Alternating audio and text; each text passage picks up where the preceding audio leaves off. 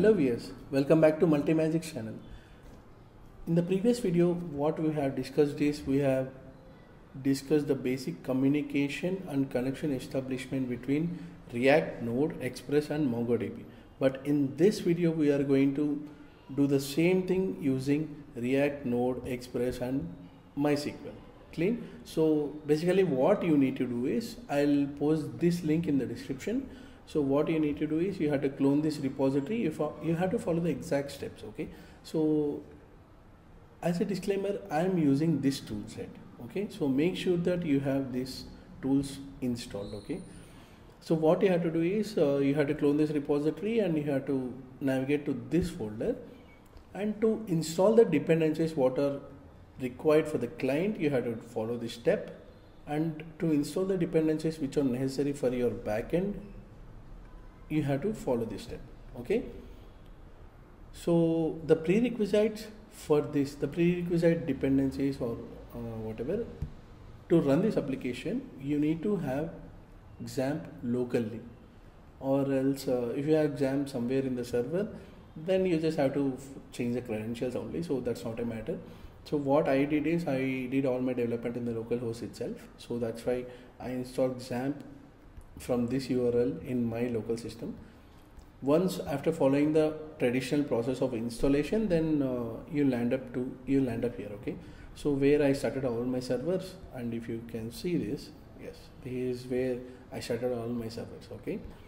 And what you have to do is you can create a database with name to-do-app-db or any respective name, whatever you want to give. Okay.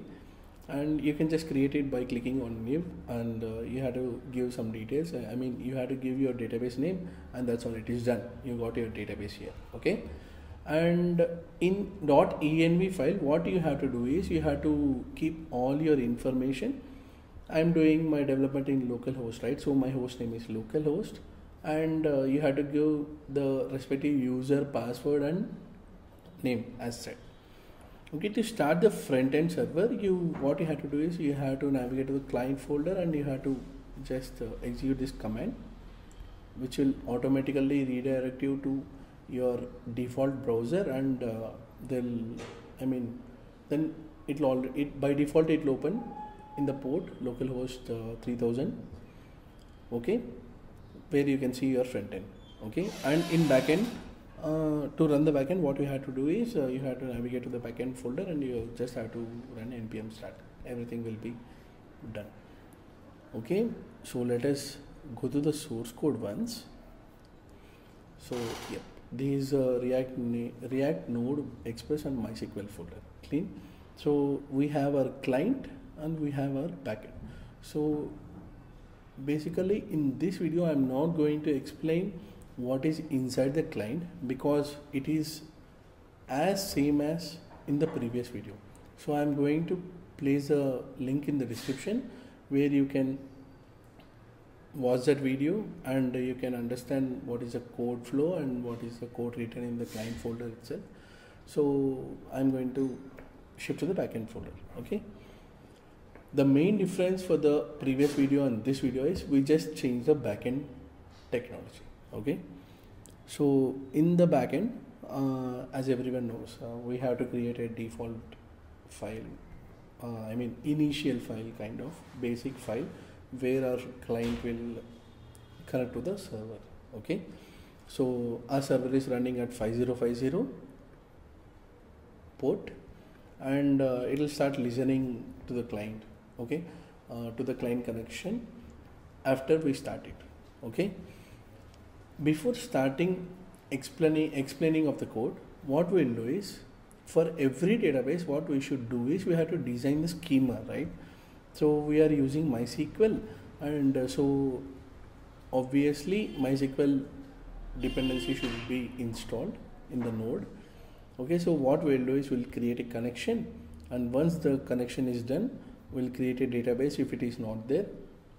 And what we'll do is, once we create the database, we'll create a table, okay, with name to-dos.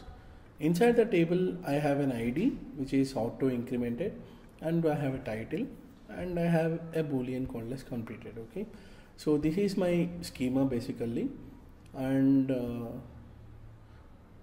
yep. So let us come back to the server.js folder. If client sends any request to to-dos, then what it will do is it will navigate to the to-dos router.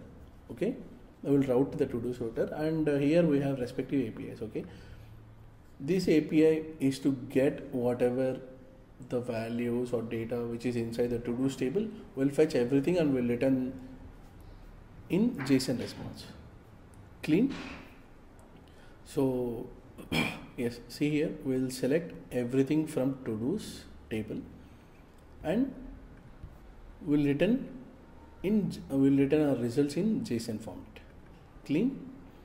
And in post, basically post, if a client is sending a value to the server, post request, which is a post request, okay, what this API will do is it will extract these data from request.body and it will take this data and it will insert into to-dos table. Clean.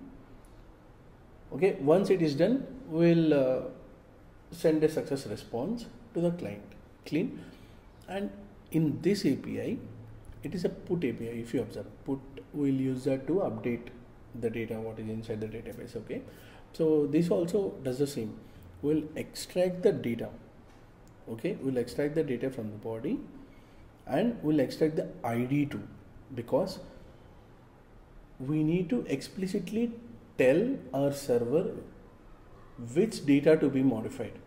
Okay, that process is done with the respective of ID. Like we'll go to that IDs and then with respective that ID we'll change the data. Clean. We'll accept the data and what we'll do is we'll search for that ID and then what we'll do is we'll replace or update the data. Clean. This functionality is done by this API. Okay, in delete, these basically you can observe this. We are posting a delete request. What we are doing is, from client, we'll get an respective ID of the to-do item or the value which we want to delete. Okay, so we'll get the ID and what we'll do is we'll traverse through all values in the database where our ID matches with the respective ID in the database. Okay, once the ID gets matched, what we'll do is we'll delete all the values in the table. Okay, clean. We'll delete with respect to that ID. Clean. So yes, this is how the delete API works, and update API works, and post and get. Okay, so let us see the working of this. Yeah, let me stop the servers which I am running already. So first, as I told, we have to run the backend first. So yes, the to-do DB is created and everything is created. Okay, if it is already exists, it will leave it like that. Okay, so to run the client, we have to give the command npm start, and will automatically redirect to the website. So this is my database. If you see, there is no values in the to-do table. Okay, so let us add kind of hello world, and let me click on add. See, we got a to-do list, and if you refresh the database, yes, see, you can see hello world, how good it is. Isn't it exciting? Yes, it is for me, because I am working on full stack for the first time. So yes, it is for me. I hope it is also for you. Okay, so hello world 1, let us add one more value. Okay, so let us see, it's hello world 1. Okay, clean. So let us update this hello world 1, and I'll change this numerical to kind of alphabetical. So let us see this. Yeah, see, great.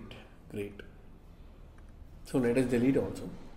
So I deleted the two values, and if I refresh it, yes, see, voila, there is no values in the database. Okay, So yeah, I hope you guys had fun watching this video. And as I told you, if you want to get a clear understanding of what is there inside the client and how client is sending a request to the server, if you want to get a glimpse or whatever is there in the client, please watch the previous video, which I'm going to place the link in the description. And also, as I told, I'm going to keep the link of this building block description, of this building block link also in the description. Okay, clean. Okay then, hope you guys had fun, and thank you guys. Bye bye.